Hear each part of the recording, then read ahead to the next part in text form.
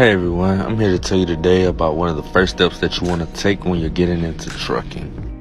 Okay, so the first thing you want to do is you want to create a business email. And with that business email, in your area, you need to find a commercial insurance agent. And the insurance that you will need is $1 million auto liability along with $100K cargo liability. And the reason me telling you this is because this insurance quote that you're about to get, this is going to make or break whether you really want to get into this business or not. I'm currently 20 years old and I pay $1,300 a month. Yes, $1,300 a month for a cargo van.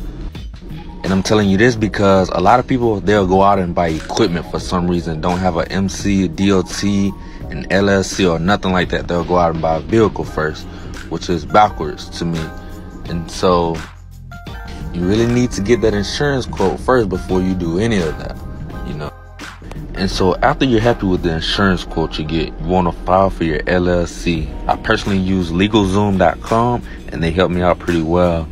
After that LLC, you can file for your DOT and your MC numbers.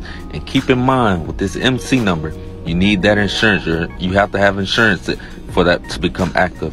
And it takes 20 days for your MC to become active.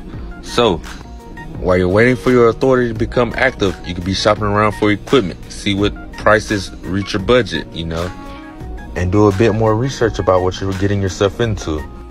Because just because you have these things does not mean that money is just going to fly into your hands. So you really got to take the time out and do your research, and you got to hustle, man, because you got to think about all the other competition that's out here. And pretty much the only thing you have left to do is your business bank account, your EIN, your DUNS number, and your factoring.